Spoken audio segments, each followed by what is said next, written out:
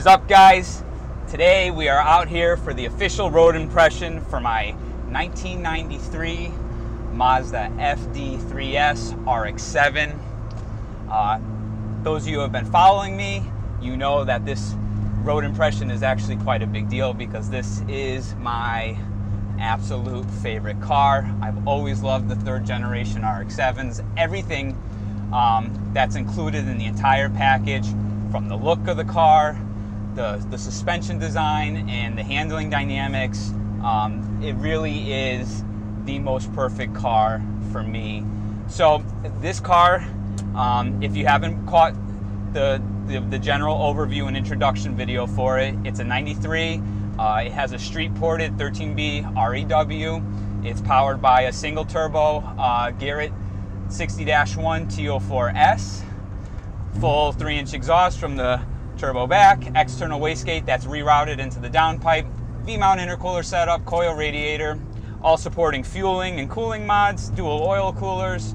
The suspension setup is all poly bushings for everything, brand new suspension hardware including Mazda spherical pillow ball bushings, Teen Flex coilovers. Spring rates are 10 kg front, 8 kg rear, a Racing Beat big front sway bar, and I'm running this on the stock brake calipers with Hawk HP Plus pads in it.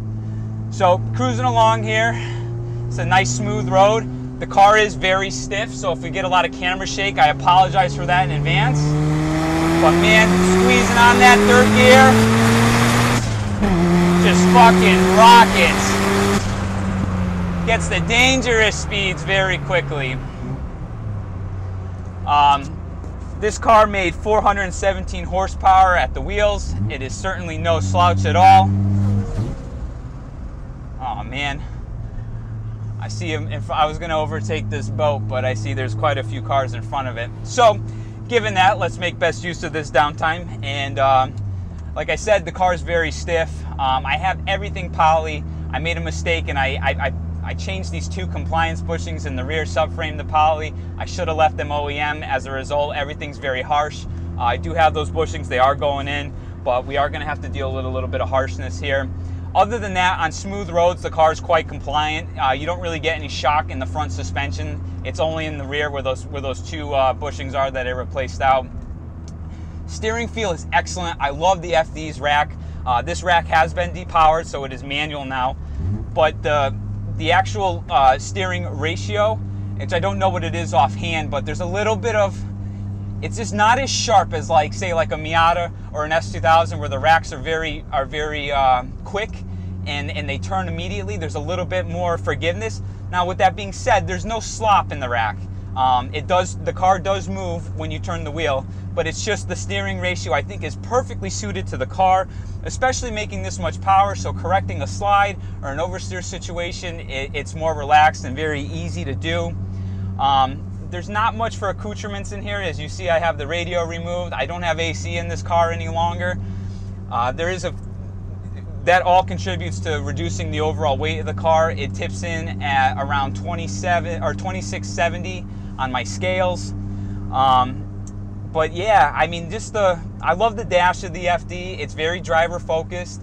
The center console here kind of tilts a little bit more towards the driver. The gauge faces are simple, but they're elegant. They have a nice chrome trim ring around them. I have my water temperature, oil temperature, and oil pressure gauges mounted here in the center. I prefer this over the pillar gauges so they don't obstruct view or get in the way.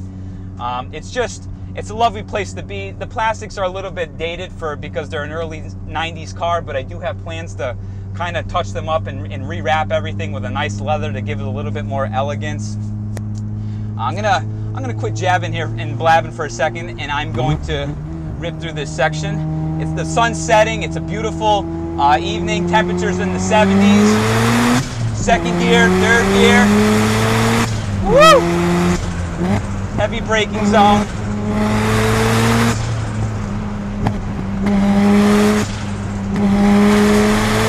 Oh man. Fourth gear, 6,500, 7,000. I shift this car around 7,500 max RPM because that's kind of where power starts to fall back off.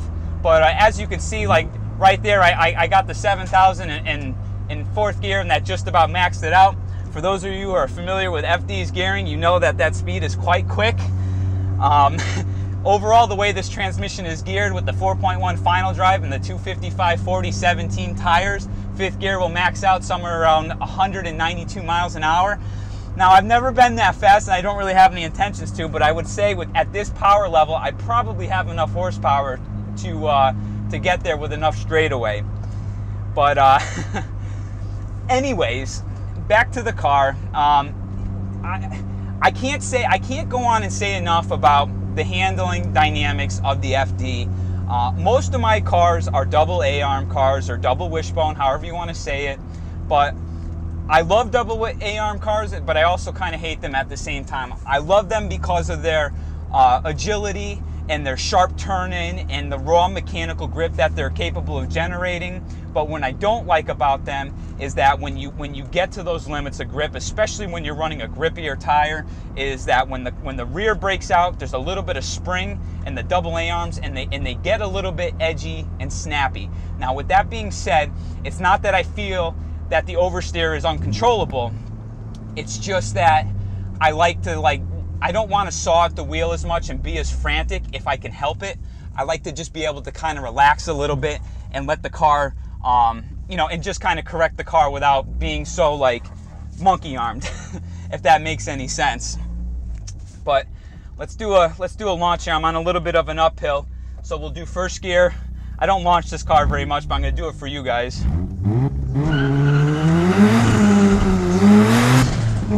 Woo! Little bit of wheel spin there. Lit that 255 section rear tire right up. Fourth gear. Just fucking rockets. Triple digits. Woo! It's a fast car. I love this car because it's just like, it's everything raw and mechanical, but it's like, it's got so much performance that it can hold its own against modern performance cars, and it gets that wonderful driving bliss and everything accomplished, and it does it mechanically. The beauty of Mazda's double A-arm suspension is they use these spherical pillow ball bushings in the rear that take out some of that load when you're cornering and you're bringing the car in the limit. They take out some of that springiness from the double A-arms. You combine that with a longer wheelbase versus, like, say, S2000 and Miatas, and you have a car that rotates a little bit more gracefully. It like dances, and it's very communicative, and it's not as edgy. But man, what a fine machine it is. And every time I drive this car, it gets my heart going. It's so fast that, like, it never really gets boring to me. Like, I'm used to the speed, but like when you're ripping it through the corners, you have to be on top of your game and like really pay attention to what you're doing. It's a fantastic, engaging, lovely car. Woo! So fast. I don't know how hard this braking zone is going to be. Fourth gear. Oh yeah, a little bit of rotation under the brakes there. Woohoo! Fourth gear, oversteer on the brakes.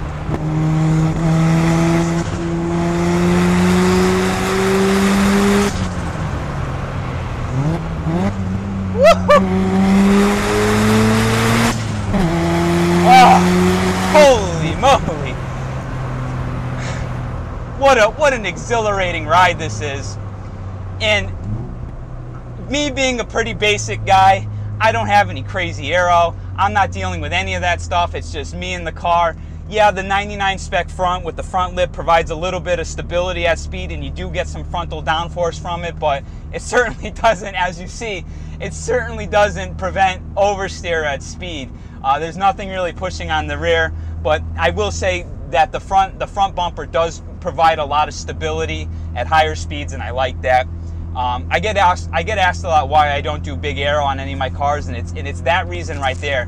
I want to just be able to, you utilize gears 2, 3, and 4 on the street all the time, and I want to be able to enjoy the car. I want to be able to exploit it. The last thing I want is introducing more understeer at speed. I like it when a car is playful. I love it when the rear end just kind of, you know, yaws around and moves around a lot, and you're kind of balancing the whole act with your throttle foot and the steering wheel. To me, that's what driving's all about. That's the experience that I chase after and I love. And I'm at the point in my life where I've done the max grip thing. Now I just chase the pleasure, the driving pleasure, and that balance. What Ketsa Tsuchiya talks about all the time. It's that balance. And that's really all that I care about at this point. I don't need the fastest car anymore. This is plenty of performance.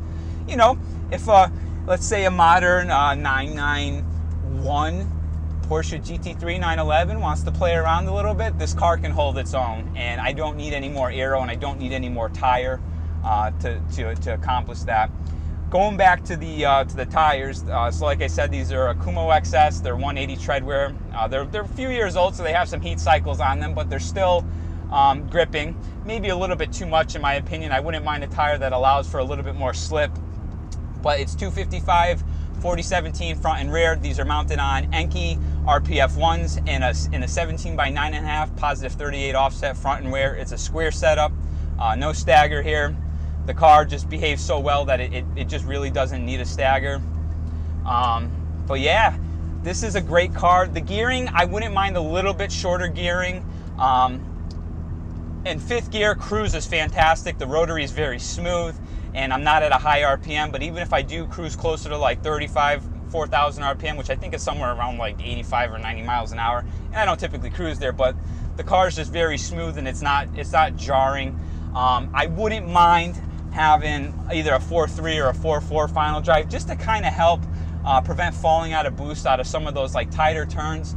As much as I love the rotary, but the downside of the 13B is just that when you're out of boost, you know, the engine itself makes probably about 180 horsepower at the wheels. So you're talking a big substantial jump going to the 417 at max at peak power, and that's a big range of power to modulate.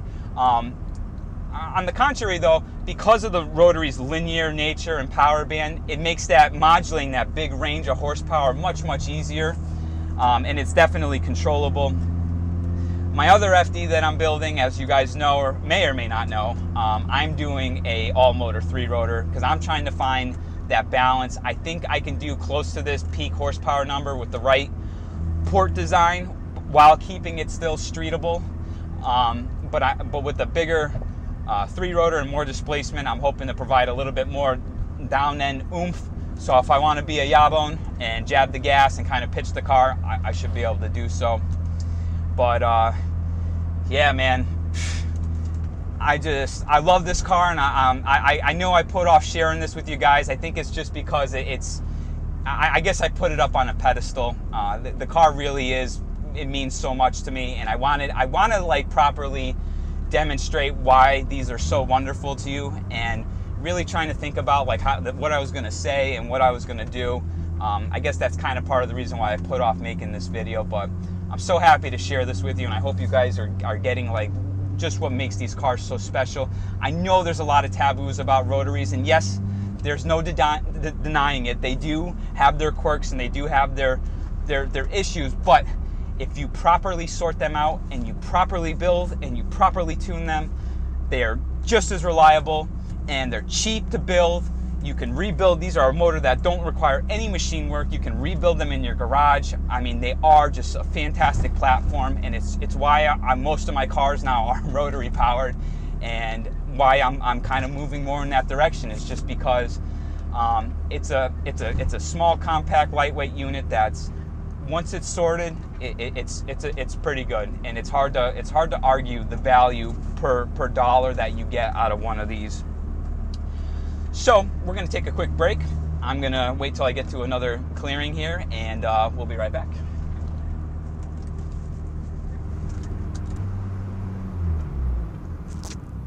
All right, guys, and we are back. Going to put the car through its paces one more time over here. Going to do a rollout in first gear. So here we go.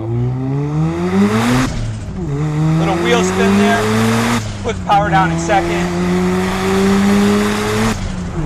Over the bumps. Woo! To the floor in fourth. Building speed very quick. Woo! Little fireball at the back there. Car's moving around over these bumps. Woo!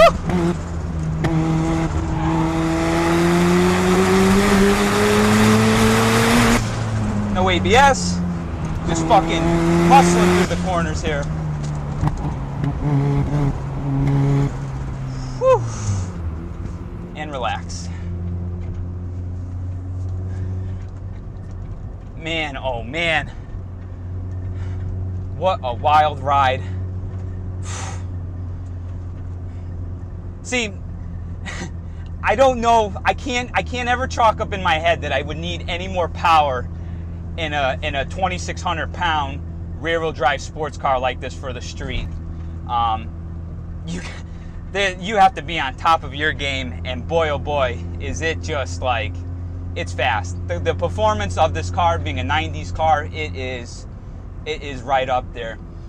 Chassis, yeah, it feels like an early 90s chassis. It's nowhere near as rigid as modern cars are, and that's kind of to be expected. But yeah, the setup on this car right now I'm very happy with. Camber curves are pretty conservative, and the whole package just works tremendously well. I really am happy with it. Gear shift, lovely. This is an REM EMEA short shifter. Stock is quite tall and quite long. This just gives it a little bit more direct. This is actually a NB Miata shifter. I wonder if I'm like blowing up REM EMEA here, but that's what their shifter is modeled after. They just changed like one of the bushings on it, but the shape of the shifter and the machining is identical to an NB Miata's, which I think is pretty interesting. But it really, from an aesthetics point, it put the gear lever right at a proper height, and it allows for smooth, direct. It's metal on metal. Feels really great in the hand. Gear shifts. It just works really well. It's getting dark out here, so I think I'm gonna end this review off about here. Guys, thank you very much for watching. I hope that you enjoyed this, and I hope that this kind of gives you a little glimpse as to what the FD3S Mazda RX-7 is all about. And I'm gonna take this turn here.